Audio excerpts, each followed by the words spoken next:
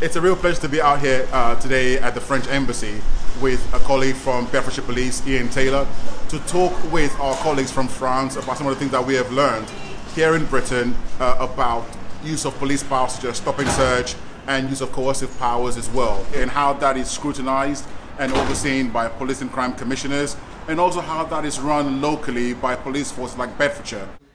Pre that,